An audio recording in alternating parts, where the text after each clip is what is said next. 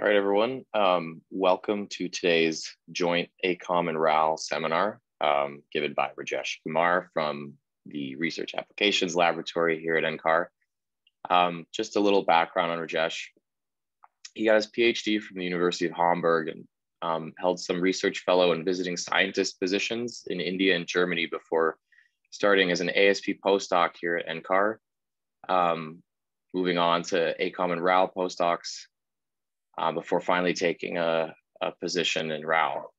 He sponsored a lot of students and visitors in his current position, and his research really specializes in blending in situ measurements, satellite and reanalysis data, and chemistry and forecast models. And today, he's going to give us a presentation that synthesizes these data streams into some actionable science. He's going to talk to us about the development of an air quality early warning system for New Delhi. So Rajesh, take it away.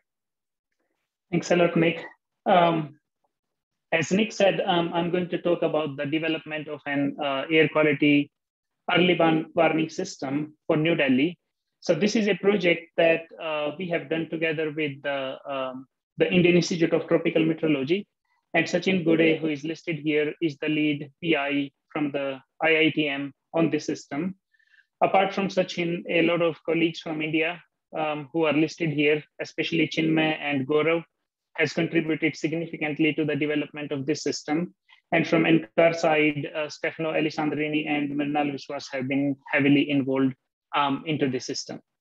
So just to go back, this picture that you see in the background, this is a picture of an air pollution episode that occurred in New Delhi during November 2017. So this is the daytime. This is Connaught Place in New Delhi, and you can see that visibility is near zero. And such air pollution episodes have become more and more frequent in the recent years. And this was one of the motivations to develop this system. So in this talk, I will provide a brief overview of air quality problem in Delhi. The government of India, as well as Delhi government, has taken several initiatives to tackle this problem. So I will talk about those briefly.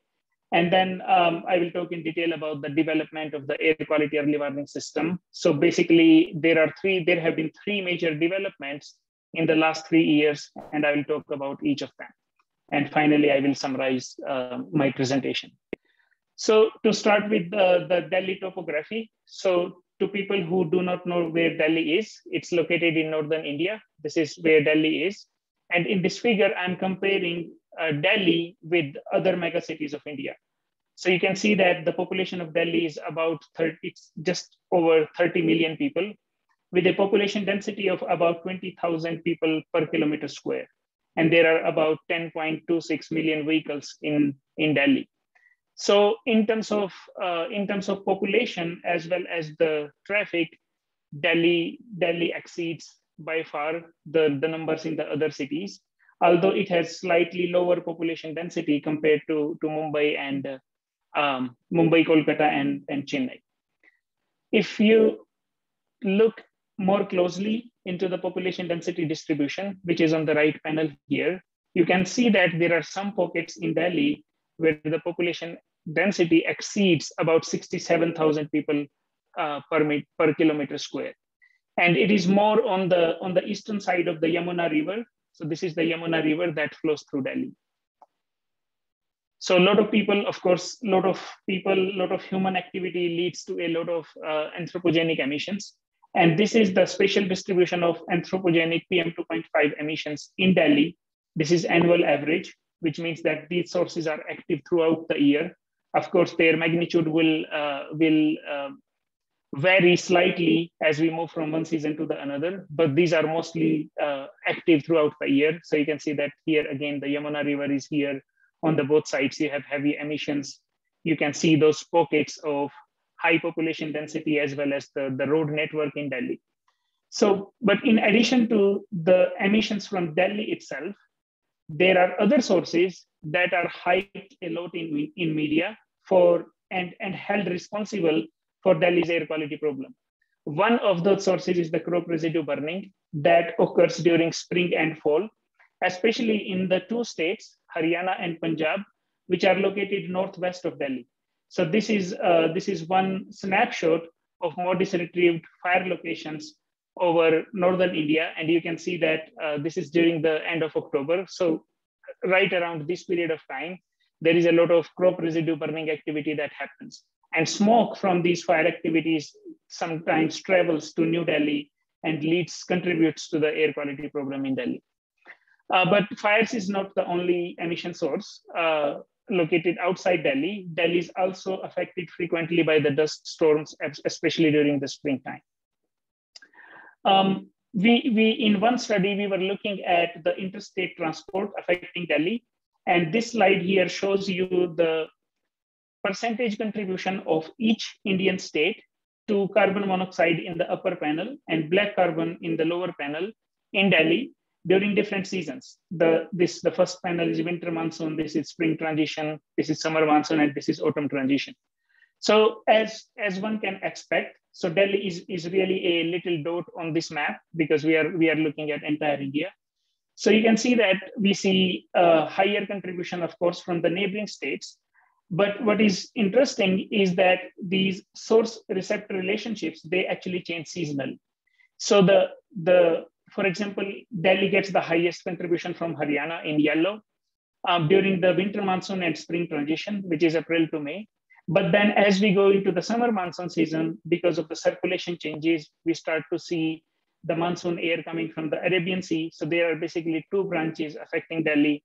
One branch that is going from Arabian Sea directly through Rajasthan, Haryana into Delhi, and another one that is coming from Bay of Bengal along the Indo-Gangetic plain. So you see that this eastern state, the state east to Delhi, which is called Uttar Pradesh, it also has equivalent contribution to CO and black carbon levels in Delhi during the monsoon time. And then these contribution again decrease as we go into the autumn transition season. Just to show you the surface ozone and PM2.5 seasonal cycles in Delhi, this is a multi-year plot going from January 2012 to December 2014. But if you just see here, we have high levels in January, they start to decrease. And then they show kind of a secondary peak in May, June, which is mostly related to the dust storms as well as the crop residue, the springtime crop residue burning. And then we get this really sharp peak during the winter, and especially also in November. And from this, November is the month from where I showed the image from earlier. So the PM2.5 problem, it's really a very strong wintertime problem. Although throughout the year, the PM2.5 exceeds the National Ambient Air Quality Standard of India as well as the WHO. In case of ozone, during winter, as we know that there is not a lot of solar radiation, plus there is a lot of fog in Delhi, which leads to very low levels of ozone during winter time. Here, black is the observations, and the red is the model simulations that we did for a previous study. But let's just focus on the black color, and you see that during April, May, the ozone is highest in Delhi. It decreases because then during the summertime, we have the monsoon season, which brings the clean marine air, as well as there is a lot of deep convection that distributes emissions throughout the troposphere. And then there is a secondary peak right around October after the monsoon. So the PM2.5 and ozone problems, they are kind of decoupled slightly, although because PM2.5 is always an issue. So what is this air quality problem during winter time? It's getting severe and severe every year. So there is this famous newspaper in India, Indian Express, and they did an analysis of how the number of hospital admissions have been changing as a function of time in Delhi. And you can see that from 2005 to about 2010, it has been nearly constant. And these are the respiratory related admissions. And then it has started increasing sharply. And so the doctors, when they are getting this record surge of patients with serious respiratory illness, they are prescribing the patients to leave Delhi, which is of course, we know that it's not a solution.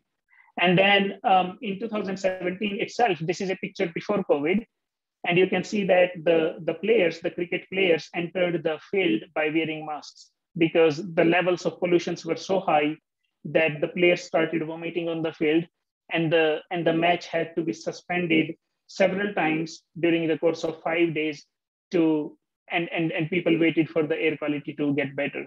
There are many other instances like that, which leads to school closures, poor visibility. So the air quality problem in Delhi is getting severe every year. So the government is very serious about it. What are they doing and what they have done so far? They are expanding air quality monitoring network in Delhi significantly. This is a snapshot of the locations of air quality monitoring stations in Delhi during 2017. I think there are more than 20 stations here. But from 2017 to present day, now Delhi has more than 50 stations. So government has been investing a lot in the monitoring.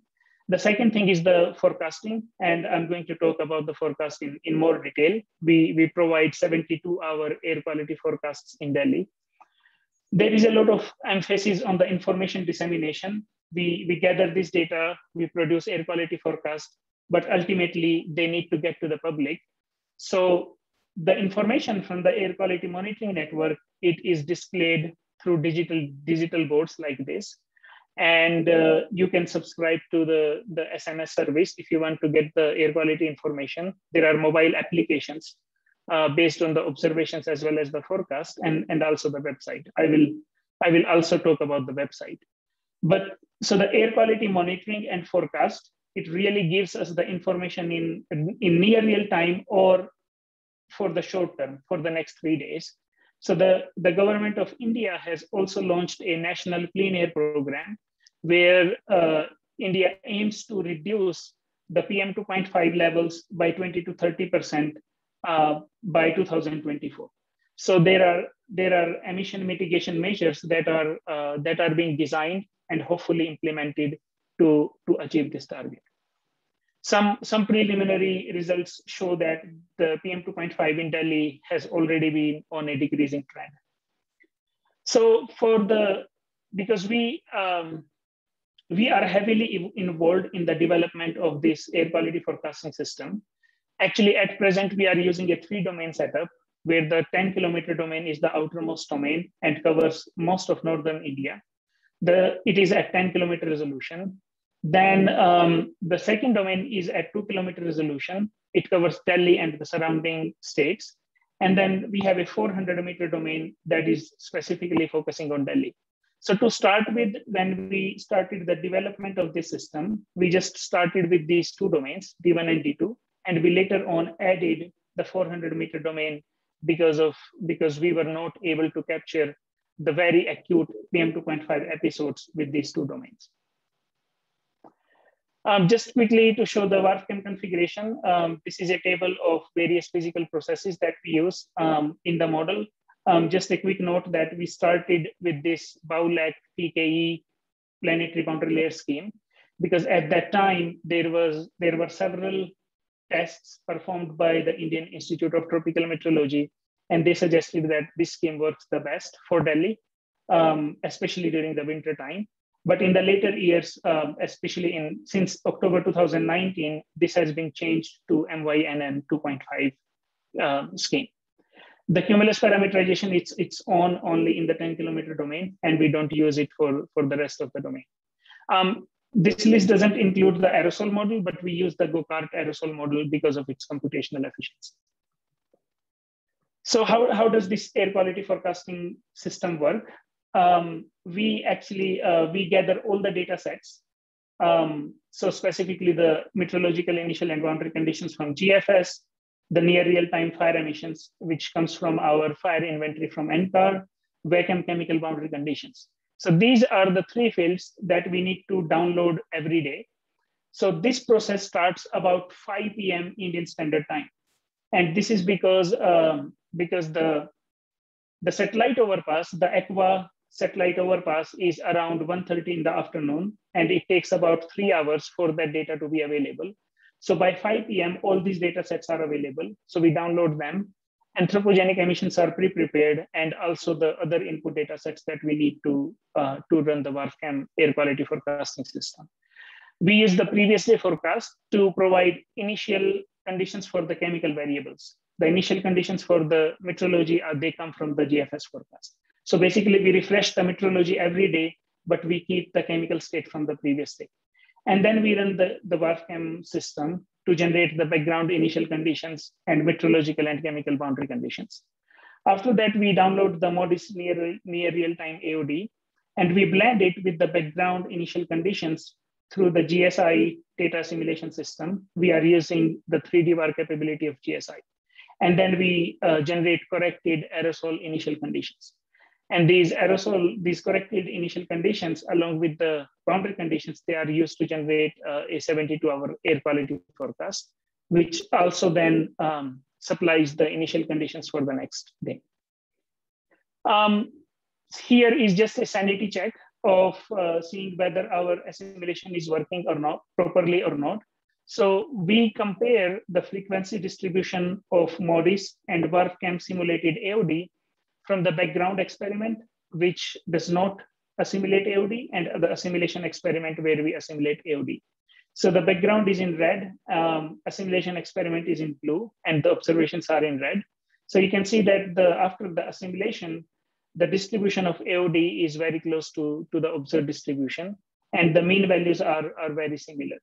So basically, by assimilating, we push the model towards observations with the assimilation.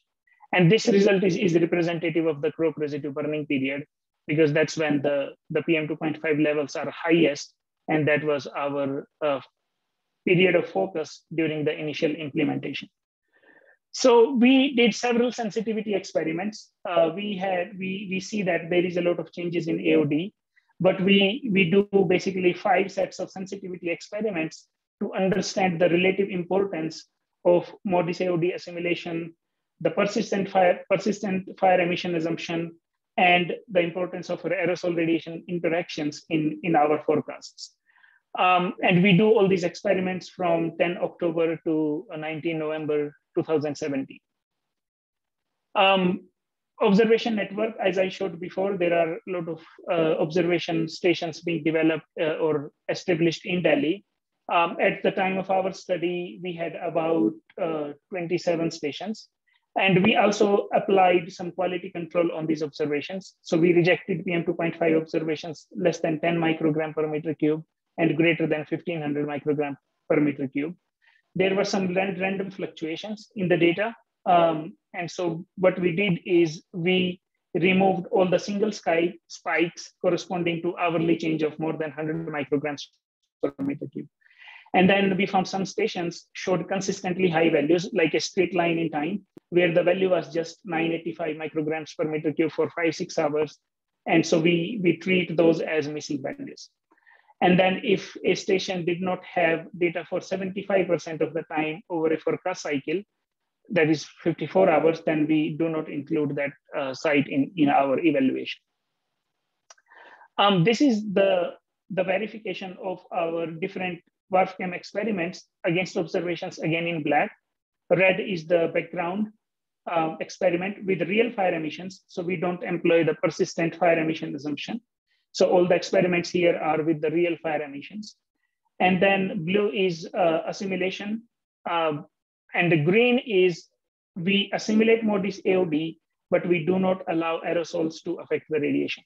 So you can see that the background experiment without assimilation, there is a large underestimation of the observations. Different shades here represent the standard deviation in observations and model. And having the assimilation plus aerosols affecting the radiation leads to the best forecast in this case. So if we just assimilate aerosols and we do not allow the aerosols to feed back to the radiation, we get an improvement, but it is less than with the aerosol radiation feedback. So which means that although the major improvement is coming from the assimilation of AOD, but the aerosol radiation interactions are also playing an important role in increasing the accuracy of forecast in this region. So this is at the 72-hour time scale, the 3-day forecast that we're doing. Then we look at individual days. And here, the first day forecast here from 10 October to 20 November, the color coding is the same as was in the previous slide. And so you can see that throughout the whole period, the model was underestimating the observed PM2.5 concentrations. With the assimilation, we do very well in capturing these observed levels, especially when the PM2.5 is less than, say, 200 micrograms per meter cube. when the PM2.5 levels on average, daily average, become around 500 micrograms per meter cube. Although we did a significant improvement, if you compare the red line with the blue line, you will notice that there is about 200 micrograms per meter cube increase in PM2.5, but we are still far from the observations. And we see that in all the days of the forecast. So another thing here, I also put the experiments with the persistent fire emission assumption, and those are in the dotted line for the red curve and the blue curve. So you can see that they are very similar to each other in all the days, which means that the persistent fire emission assumption works fairly well. We know that in data assimilation, when we do data assimilation, we just constrain the initial condition, then we let the forecast run. And so with time, the errors and biases in the model take over the impact of initial conditions. And we see a slight decrease in the reduction of mean bias as we go from day 1 to day 3. So on the day first, we were able to reduce the mean bias by 86%, but still we have a significant advantage from data assimilation as we reduce mean bias by about 70% on day 3. So we increase the aerosols in the model. And of course, as I show that aerosol radiation interactions have an important influence. So they have an important influence not only on the PM2.5 forecast, but also on the weather forecast. So here I'm showing, comparing the first, second, and third day temperature forecast in India. And you can see that the blue line is closer to the black line compared to the red or green line. So the red is even slightly better than the green line, which means that having some kind of aerosols can improve the temperature forecast slightly. Another interesting thing that we noticed is that the improvements in temperature forecast were not consistent with improvements in the air quality forecast. Here we have the highest improvement or reduction in mean bias on the second day, where we reduced the mean bias by about 30%. And this was the period when we had this peak air pollution episode. So before that, like here, the predicted temperature matches very well with the observations. But when we went into that very peak period where we were still underestimating PM2.5 by a large amount, we still have an overestimation of forecast. So aerosol radiation interactions, they are very useful, not only for the air quality forecast, but also for the temperature forecast. And this is just a figure showing the decrease in downward reaching solar radiation at the surface and planetary boundary layer height. So remember that this is Punjab here, where most of the biomass burning emissions occur. And so we see the highest decrease in both the solar radiation and the planetary boundary layer height over these regions. So on average for the month that we analyzed, there is about 100 watts per meter square of reduction in the downward solar radiation. And there is about 500 meter reduction in the PBL height, which then helps the emissions to accumulate more in the boundary layer. All right, so we did all these experiments in 2018, and because we had to go operational in October 2018, and we went operational on 10 October 2018. And this is one of the products that we put on our website, and I will show a link to the website later.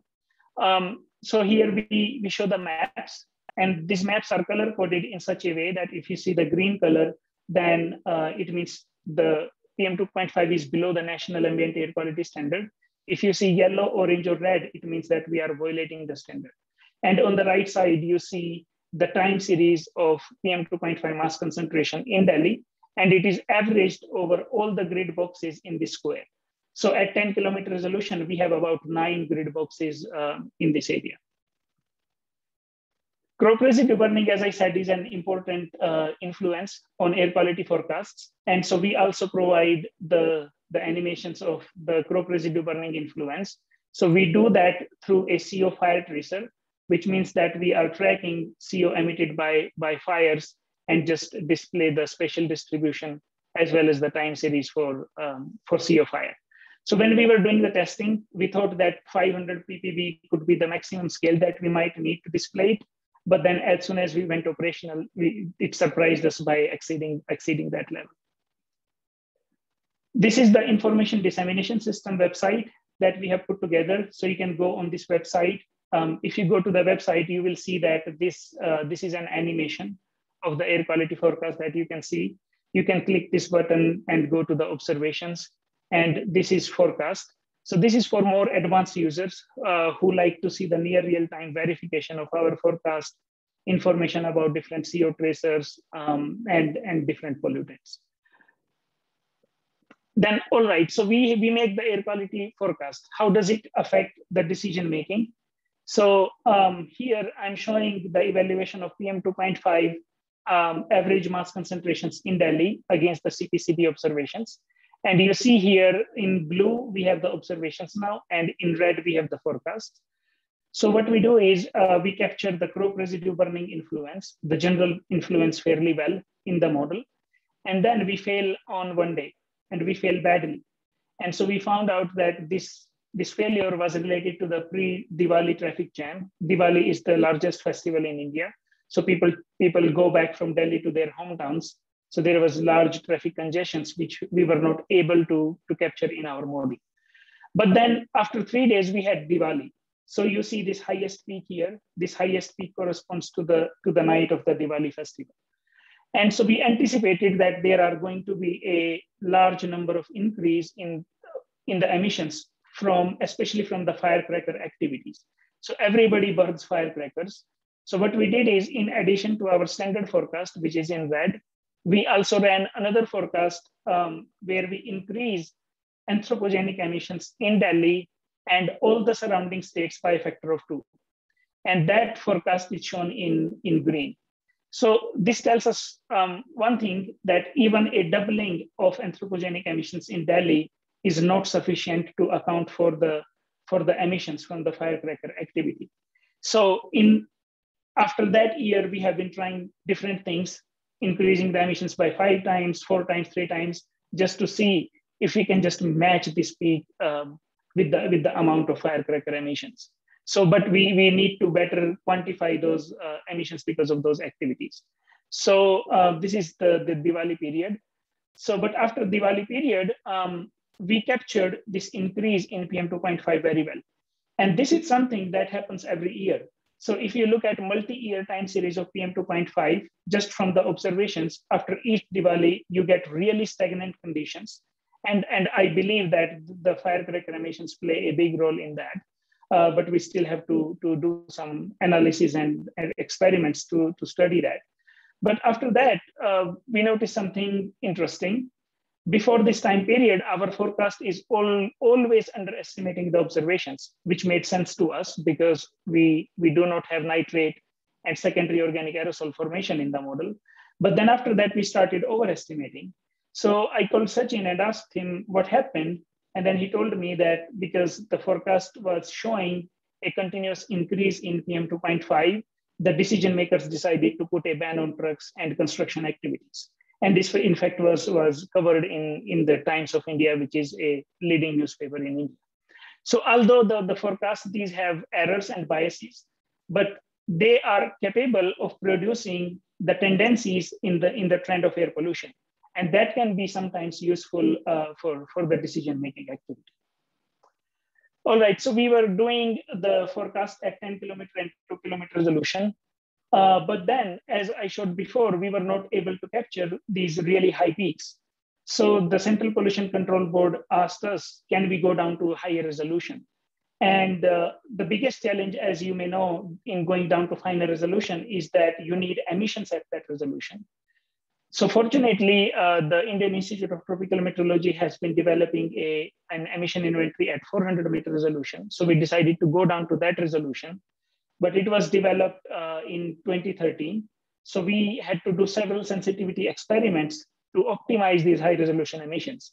And we ended up, in the end, we decided to do a 40% reduction of that high resolution emission inventory. Then, because we are going down to 400 meter resolution, the satellite retrievals, which are available at 10 kilometer resolution at that time, now we also have a satellite product at 1 kilometer resolution. We cannot constrain the air quality, the aerosol initial condition with the satellite data. So we also decided to assimilate the surface-based observations in the 400 meter domain.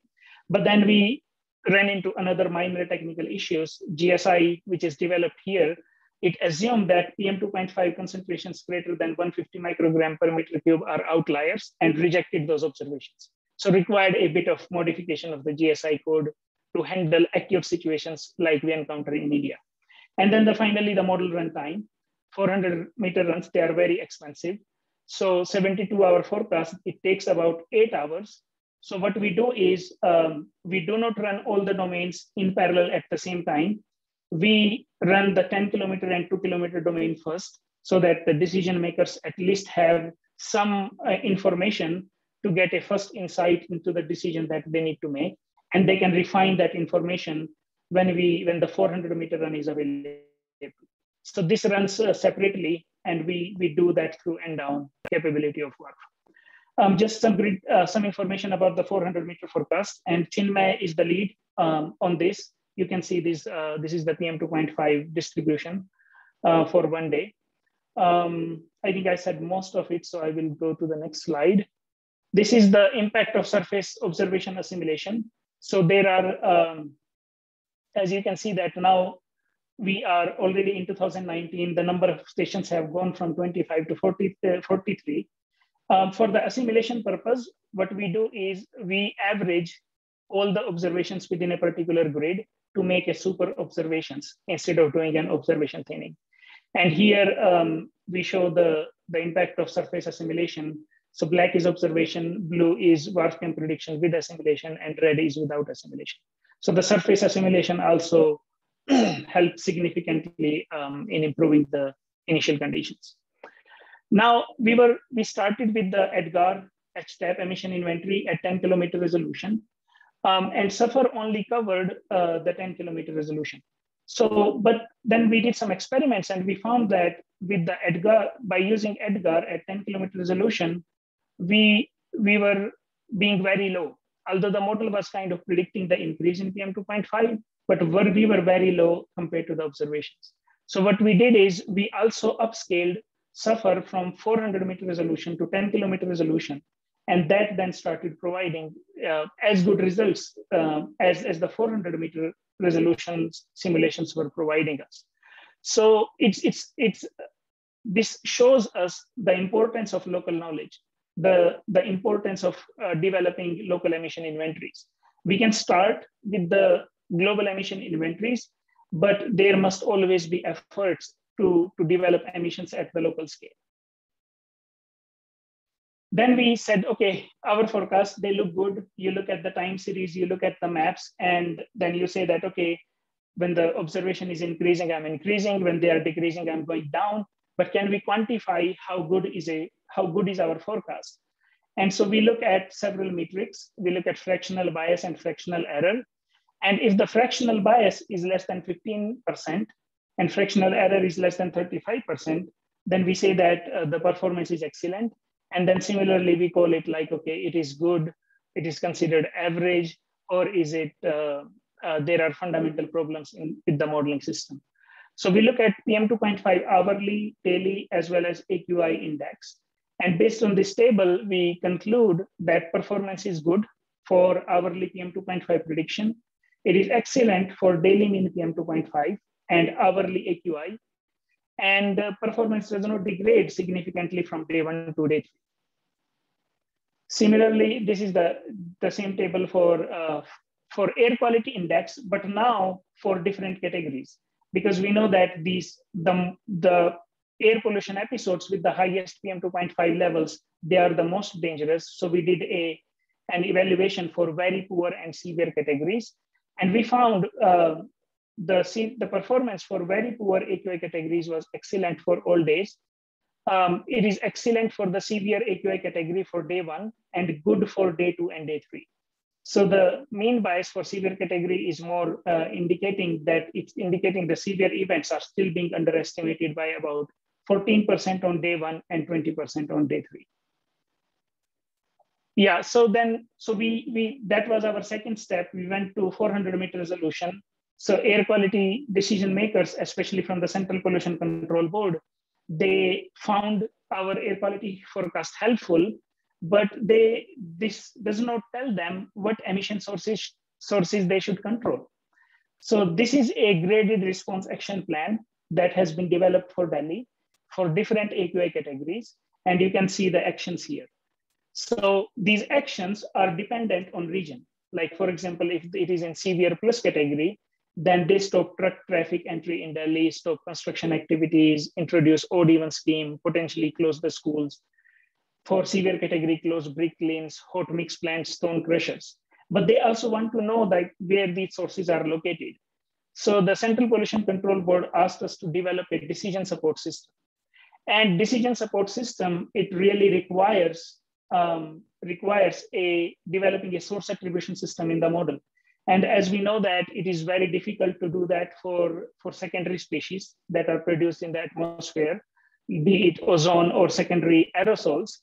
So this can be done, but computationally this is very challenging. So we said, okay, we will start with a decision support system with the species that are emitted in the atmosphere. Of course, OC also has a secondary component, but here we just focus on the primary emissions. And we just track their transport and dispersion in the atmosphere. So we have come up with a decision support system that provides us information about the different species contributing to PM2.5, different scenarios, like if you reduce emissions from a particular sector by 20 or 40%, what will be the impact on PM2.5? Different sectors from Delhi, the transport, industries, energy, waste burning, residential construction, road dust, others, and biomass burning, which is of course occurring outside Delhi. And then the districts. So Delhi is here, all these are districts around Delhi. So we track each of them separately into our decision support system. But we have, here is just the methodology. We implement these as tracers in the system. So we use CO, BC, OC, and P25, which actually represents PM2.5, primary PM2.5 other than OC and BC. So for a regular species in the model, it undergoes all the processes, including emissions, resolved scale transport, convective transport, interacts with the radiation, experiences chemistry, aging, and dry and wet deposition. When we implement the tracers, they undergo all these processes, but they do not interact with the radiation because we don't want them to affect our atmospheric physics. They undergo aging, but they do not affect the chemical state of the model. And because here we are using just few components of PM2.5 to get some insights into the source attribution of PM2.5, we first check whether there is any correlation between PM2.5 and OC plus PC. So you can see that in case of Delhi, we see a strong positive linear relationship between PM2.5 and OCPC, which gives us confidence that we can use these tracers for the decision support system. So this is the website of our decision support system. It has gone public very, very recently. And you can see this is the example from 23 October, because that's the day I was making my presentation. And so I'm gonna play a movie. So you will see that the percentage contribution, this is the color code here, this will change as the movie will progress. Another thing is that we also put the contribution of other regions in terms of percentage to Delhi, and also the contribution of biomass burning to Delhi. On here, we also present the current AQI based on observations, and also the forecast AQI that is coming out of our models. You can also see the current weather conditions at Delhi, and there is also a bulletin that kind of summarizes these forecasts. So you can see that the contribution of local emissions in Delhi is increasing, but you also notice a shift in the districts that are affecting Delhi. So it's a very, very challenging problem. Different districts around Delhi have effect on Delhi at different times of the day, which makes it very challenging to put some controls on the emission sources in the nearby districts. Of course, the local emissions most of the times dominate, but there are times when the transboundary condition, the contribution exceeds the local contributions to PM2.5 in Delhi. In addition to this, we also kind of provide these maps on the website, which shows district-wise contributions to PM2.5 in Delhi. So blue color is Delhi itself, and then all the other colors represent other districts. And you can see that, say, for example, if you follow the green, which is Gautam Buddha Nagar, or this is light green. So this is Jhajjar, which is just west of Delhi. It seems the most important contributor at first, but then it changes significantly. So these transboundary contributions, they change depending on how the meteorology changes. We also provide sector-wise contribution maps to PM2.5 in Delhi. Again, here you can see that transport, which is in blue, and energy industries, which is in kind of dark yellow, they represent the most important sources in Delhi. And then emission scenarios.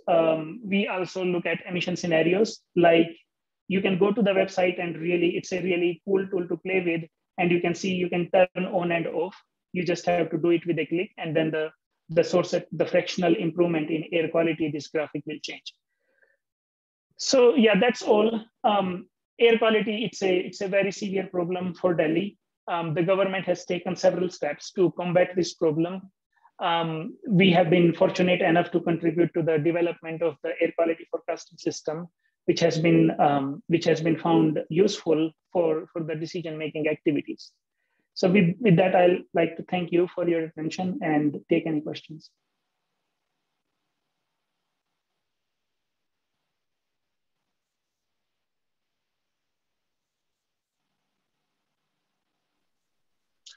All right.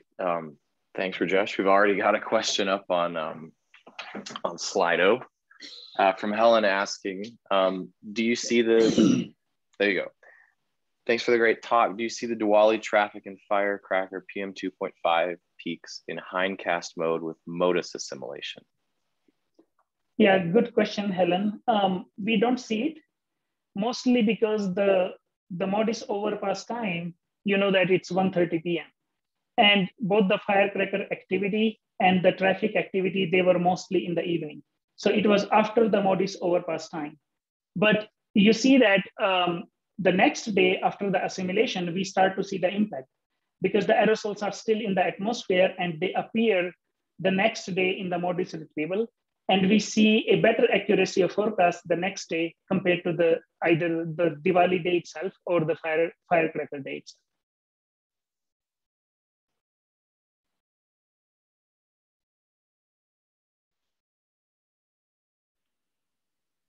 Give it a second for anyone else's questions to show up on Slido. So remember, just below the video stream, you can ask your questions. It'll go through moderation, and then it'll show up here. I'll give it another few seconds, and then I got a question. Oh, all right, Mary. Rajesh, nice talk. Much of your presentation focused on PM2.5 in winter. Has there been an evaluation of ozone forecasts for periods like pre-monsoon? So Mary, yes, so PM2.5 has been the pollutant of focus in Delhi because the levels go so high. And now we have this, the whole PM2.5 evaluation system in place. Sachin's group is now moving to other species. So they have plans to evaluate not only ozone, but also the precursor species. So it's from the decision-making, from the CPCB perspective, they see PM2.5 as the largest problem. And that's where our focus has been so far. But ozone has not been, we have not forgotten about ozone. It's on our list. Maybe hopefully in a year or so, we have more information about the ozone performance.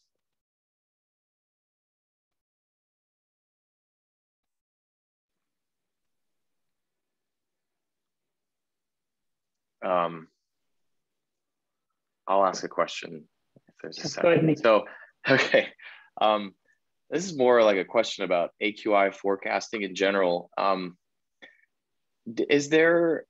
I'm thinking like, is there a weather and emissions feedback that could be implemented maybe through something like machine learning to extend the forecast prediction windows? Because what I'm imagining is like the forecast predicts it will be warm, but not too warm and sunny. Hence people will want to get out and travel and things. So I'm wondering if there's any thoughts about that in AQI forecasting at all right now. Yeah, I think it's a great idea. Means especially for not only for the air quality forecast models, but also for the weather forecasting models. We need to represent this relationship between chemistry and meteorology in both our numerical weather predictions and aerosols prediction. Sorry, the in the air quality predictions. So machine learning could be very useful, but we have to see if the machine learning would be able to reproduce those relationships. So that is still to be done. But since we are speaking of machine learning, we are trying the machine learning approach for the source attribution system, the decision support system. As you can see in our current setup, we are tracking a few species that are primarily emitted in the atmosphere and providing qualitative information about decision support system. So we have done some analysis with CISL on whether we can use machine learning as a function and to predict ozone and PM 2.5 as a function of C and ozone tracers. And preliminary results are really encouraging. So we are looking forward towards that. Great. There's a question from Helen. Have you considered using the new GEMS data that would give hourly aerosol optical depth, etc.? Yeah, Helen, it will be really interesting. We have not tried that yet, but we would like to try it as it. I think it's available now. We need to get in touch with the GEMS science team to get access to the hourly AOD data. But this is something that I think would be very useful, especially for capturing those morning and evening rush hour peaks that we see in Delhi in different aerosol components, but we have not done it yet.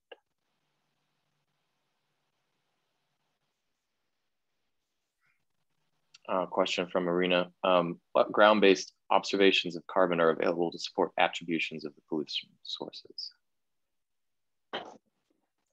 So we have the in-situ observation monitoring network. It includes CO measurements from the ground-based sites, and that's what we will use.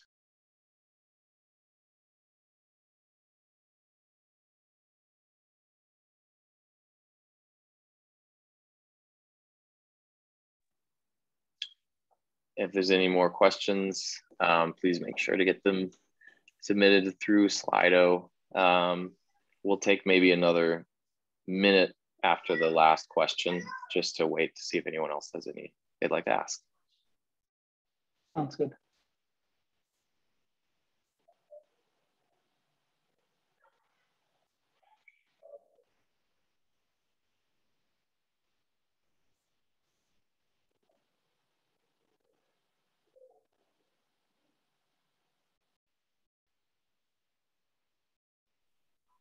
All right, I'll start last call here, maybe another 15 seconds.